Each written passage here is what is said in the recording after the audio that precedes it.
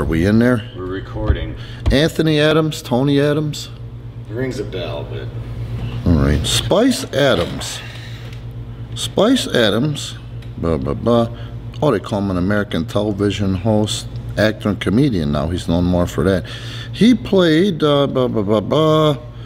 He was originally drafted by the 49ers in the second round of the 2003 NFL Draft. Then he played for the Bears. He finished with the Bears. He played with them from 2007 to 2011. So I'm surprised you don't know who Spice Adams is.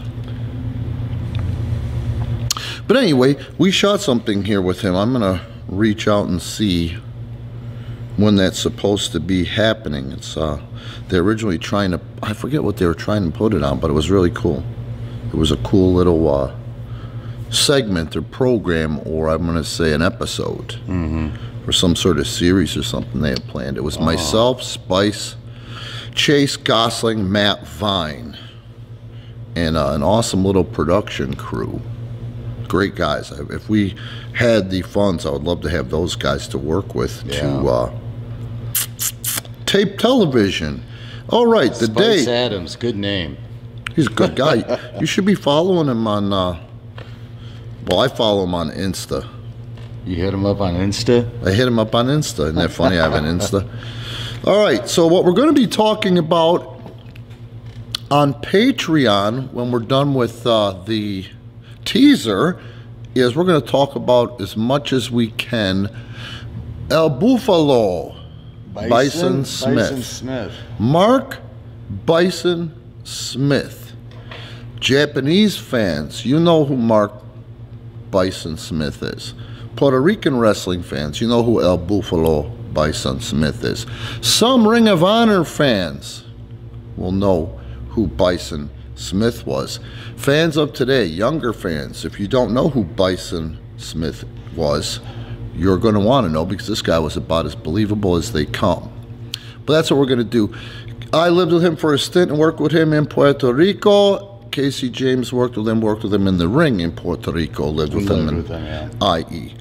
The first thing I want to talk about is I'm setting the timer now.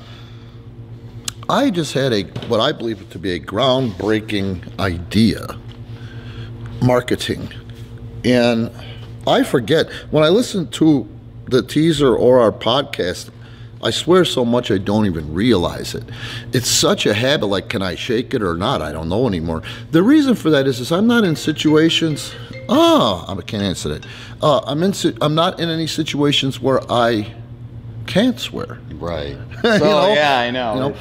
And I think about all the things I've done and situations that I've done, and I am actually very creative, very smart, marketing genius. Come up with some outstanding and unbelievable ideas. And when my emotional sobriety, which you know what that means, Casey, is on par, ideas are a dime a dozen. I've had tons and tons of magnificent ideas stolen. Since you know me, how many ideas, big money ideas, have you seen stolen? Yeah. No, I mean mine that are stolen. Yeah, no, probably a handful. I mean, that's unfortunately, what is that, the most sincere form of flattery is to rip people off, but it happens, especially in this industry. Yeah, well, especially. Well, I say show me the money. But anyway, I know. But it's okay when I get stressed out or angry, which I'm very prone to anger, you know. Well, at the end of the day, like I say, when my emotional sobriety is straight, ideas are a dime a dozen. I cuss too. Here's the thing, when you're under the gun, you don't have the time to articulate yourself in a normal fashion. It's usually, F this, dude, because we don't have time for a conversation. It needs to be, and then that's when the swearing happens. Yeah, so that's what I've got to try to do now in the teaser anyway, because when I see, like, Conan is eloquent when it comes to swears, but they beep him out on their teaser with Disco. Oh, okay. So there's got to be a reason. Maybe I wouldn't be surprised if YouTube hides you to more F-bombs or, you know. Maybe. So, you know, we'll get more raw when you go to Patreon where we can get away with it. So the idea of the day, and this is the big one, did you know, what do you know about pro wrestling tees? What was your first interaction with or not your first interaction, your first understanding of pro wrestling tees? I think the first time my buddy Cliff Compton, who worked as Domino in WWE, he used them. This must have been probably in the late 2000s. Also, Colt Cabana, I think, used them too. Yeah. And I think that was probably my first exposure to them, was through those two individuals. So the funny thing to me is now, you're talking, a guy talking to you here is the guy that gave Cabana his first set of matches. I always liked Colton, you know. Yeah. So that being said, I'm driving in the city and I look up, and there he is on a billboard. I was like, what the hell? You know what I mean? Colt Cabana. Yeah. So a couple of things I liked about Pro Wrestling Tees' initial business model as an observer with the former business brain. Again, from let me think here, from 1992 till 2000, I ran a business that did on average $2.5 million of revenue in a year, you know, for that many years. So I had a clue. So as a wrestler, boom, it was, you know, hey, there's indie guy. As somebody who's personally invested in the kid, hey, wow, that's pretty cool. Colt's on a billboard, haha.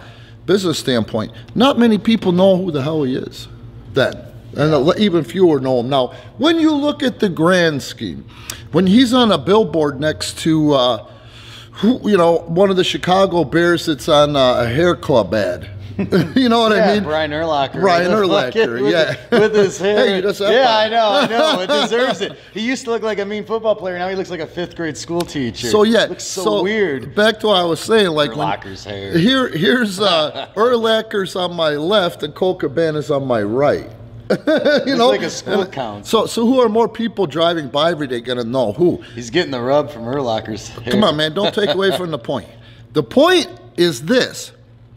That's not their targeted market. Their targeted market is edgy, underground. Right. Yeah. That's the market Pro Wrestling Tees had, and that was their clientele. So that was brilliant. So it's always had that underground, edgy kind of feel to it. Yeah. That will always have some sort of market to it, obviously, because Pro Wrestling Tees is doing outstanding business. But, go ahead. But and I'm going to go ahead and attribute that to what put ECW on the map was that underground, anti-establishment business model, which is great. Yeah. Now, what were you going to say? I was just going to say, back into the thread of ripped off ideas, talk about a guy that didn't get the payday that all these other guys are getting. Colt was probably the first guy to have a pro wrestling podcast. Oh yeah, and everybody's making money off of it. Yeah, but he was really the pioneer. Off topic. So when we talk about Colt, we'll do that. Yeah. Now that I think about it, but remind me to write it down in your notebook, because he's the pioneer of the. Yeah, he's a good kid, and we should talk about him because he's prominent to that niche. You know, that niche that we're trying to tap into too. At this point, we're trying to tap into all niches. But anyway, we have direct lineage. So. The idea is this. What we should be doing is, and anyway, back to that edginess and all that stuff. An independent wrestler, they all want their shirts today on Pro Wrestling Tees. They all want them on there. Some guys save up money and spend spend more than they'll ever make to get a little shop on Pro Wrestling Tees, print ups, so they don't have to print up shirts, blah, blah, blah. But they never sell them. Our guys, when we first got a relationship with Pro Wrestling Tees, they were like, well, you have to have this many Facebook followers, suggested this many Twitter followers. It was right before Twitter blew up and became the marketing crown jewel. Right. And I was like, well, what do we have, 5,000 Facebook? Okay. What do we at on YouTube? Sell them on the YouTube traffic. Oh, yeah. Oh, you guys are way out in front. That's great. So our guys, all our guys, first get their T-shirts up on there, and they don't pimp them. They just wanted them in the shop, but they're too embarrassed to share their own shirts. It's just like they just want a job. Yeah. So it's just mind-blowing to me. But, you know, the way that this goes is the way that Vince set things up. When you guys buy one of our wrestlers' shirts, someone on our talent roster shirts, let's go to Pro Wrestling Tees and you'll see who's all on there. They get a percentage. They split 50% of the profit with the company, which is a pretty damn good deal. It's more than Vince gives per T-shirt. You know what I mean? And I like working with Pro Wrestling Tees because I've never seen a complaint from a customer. Yeah, I haven't either. Yeah, and even when we talk to them, they get back to you. I don't care what holiday, weekend it is. They get back to you. You know, so I appreciate that. One thing I don't like, but anyway, back to this. So here is, and the other thing is I think that they also kind of look at the type of person they're in bed with when they do something business-wise, which is cool. That's a good business model because I'm the same way. However, they give this little company, I don't remember the name of it, but I'm glad I don't remember the name of it, a Chicago company, that they're good kids, but they're the shits. But because they have a little pro wrestling tee rub, they get a little bit of the pro wrestling tee attendance and or traffic, i.e. It's really not that good at wrestling. You know, decent kids, the one in particular, but he's not a good worker. He was never fully trained. And, you know, you and I are fans of this industry. We'll always be fans of this industry. Your most haggard veterans today, and probably the oldest living haggard veteran today in pro wrestling is Jerry the King Lawler. He will always be a fan of this industry. But these independent guys, like the one I spoke about, they don't have a respect for the industry that you and I had, or for the forefather. You understand what I'm saying? Yeah. That's a shame. Because even though they're a decent person, they wouldn't go out there and try to sell themselves as professional wrestlers without, with the lack of tools that they have. You know what I mean? And it's still, there's no money being made and whatever. I mean, people, of course, have the right to support whatever, but at the end of the day, the support indie wrestling started out as defend indie wrestling. And I used to make jokes. I'm like, defend it from what? God hates shitty wrestling. Yeah. Even the Lord hates shitty wrestling. Defend indie. Oh, then they switched it because they realized how stupid it was. That's stupid, you know. Hey, man, we are tards. But anyway, have I sworn yet? No, I don't. I've been doing a good job. The idea is this. So there are so many fans out there in the internet wrestling community as well. Internet wrestling community, I think that this really, really plays to. They support pro wrestling tees. They get all kind of stuff from pro wrestling tees, and mostly the ones I see around in the strangest places are anything AEW, you know? So what I'm going to do, and the reason I'm talking about it to you now and I'm talking about it here is because if I were to talk about it with my partner, quote unquote, right away it would be shot down when there'd be negativity and crap around it. What I want to do is this. I want to do, I guess for lack of a better term right now, we'll go ahead and call it contest or contests. What that would be is this. You have fans, fans make shirt designs. Oh, yeah. Okay? Then you have your fans and your talent roster vote on the shirt designs. Now, I'm not saying that you win the contest and you get the blue ribbon. Give the fan a portion of the shirt sale. Sure. See what I'm saying? So, a lot of people that can't do wrestling, that are huge fans, that have creative and good ideas, I get a lot of those. And I used to get mad at them, but I don't get mad anymore because I realize, you know, the frustration. And this isn't when I broke in 1988 anymore. I realize that they'll hit me up and be like, I got to find a way in. I got great ideas. I can't physically wrestle. I don't have a good voice. I can't commentate. But I have great ideas, great ideas, great ideas. And I'm like, man, you can't, even to this day, to implement your great ideas or sell them to anyone, you have to get involved with a wrestling company at some point. Well, this gives people like that the chance to go ahead and show their creativity. You see what I'm saying? Yeah. There's a lot of people out there that do and mess with software to make art, graphic art. You know, what does that do? Well, that actually gets fans that aren't necessarily aware of PPW yet. We'll make them aware of PPW. And to make these designs, they're going to go and watch our stuff on YouTube. They may subscribe to certain stuff. And as we're going to get a certain percentage of people that are going to help build our following. So in a sense, this idea is kind of strategic partnering up with fans. Yeah. See what I'm saying?